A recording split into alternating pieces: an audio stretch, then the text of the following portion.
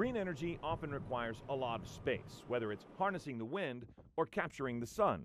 But Six Flags Magic Mountain will be using its existing parking lots for the largest single-site commercial renewable energy project in California. Partnering with Solar Optimum and DSD Renewables, Six Flags broke ground this month on a solar carport and energy storage system which will offset 100% of the park's energy use.